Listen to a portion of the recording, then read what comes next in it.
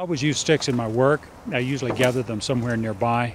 In this case, the material came from the river right below the college. The city is mandated to cut the river banks on a 3-year schedule, so we were the welcome recipients of the sticks this year.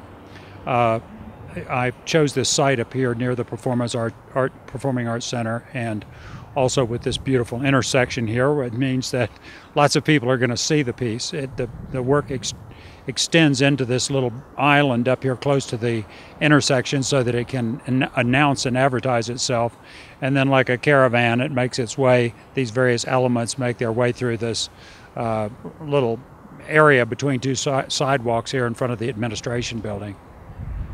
To me, it's very, I mean, there is this kind of playful, primitive aspect almost that, brings me back to when I was a kid almost, and, you go out in the woods and you build something. What is the inspiration to create these types of these types of sculptures for you?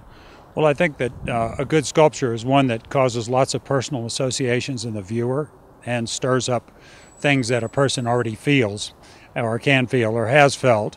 And oftentimes the connection with the woods, with your childhood play or an indigenous tribe that you've seen or read about in a magazine, or just a tree that you like or a walk that you took. Those are all good starting points for looking at this work. This work is not only a bird's nest, but it's kind of a drawing. I use lines and employ them on the surface like you would use your pencil. My initial phase of it is to put some sticks, big sticks in the ground, to pull them around and shape them, and then go and put a kind of a structural layer over that, and then finally come back and put this aesthetic look or this drawn look on the surface. It's kind of a layering process.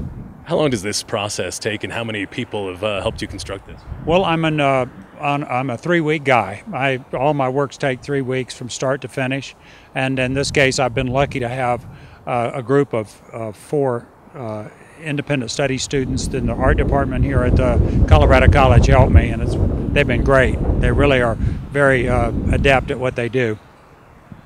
So what is this, is this similar to your other works? You mentioned you have a piece up at Fiddler's Green as well as in Wyoming. You're based in North Carolina, you said, right?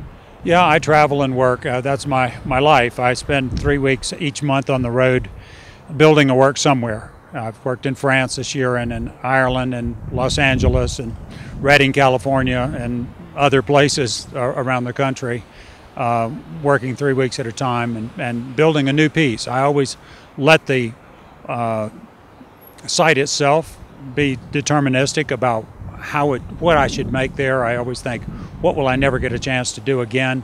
If you'll notice the way that we've intertwined with these trees back here, it's really a unique opportunity to use these big forks and to try to build something that would be really interesting and captivating and get the imagination stirring of all the people that come within range of what we're doing here.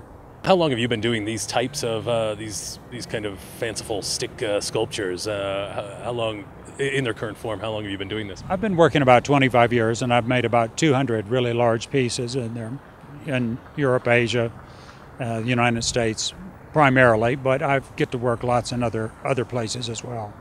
And how did you strike upon this medium to express what it is that you need to express as an artist? Well, one of my tricks has been to partner with organizations and use the leverage and their goodwill in a community to get going. So that's one part of it. And then sticks are a product of urbanization, of suburbia, because the bulldozers cut down the forest and then the sticks come up, and then the next wave is to wipe the sticks out and put a shopping center there. So I was been standing there all the time waiting for all those sticks to come to me, reuse of them, and capitalizing on a material that's easy to get. So that was one of the inspirations. And then as you have conversations with your public and you realize some of the deeper reasons you might use them, and that is we all played with sticks as a child, and it wasn't so unusual because we were kind of recreating our architectural phase of humankind, and sticks are the first building material of mankind, and so we all know something about them. We all have a bit of reciprocity with the materials, and I've spent a lifetime of exploring some of the things you could do with that and responding to various sites inside and out, building lots of interesting things.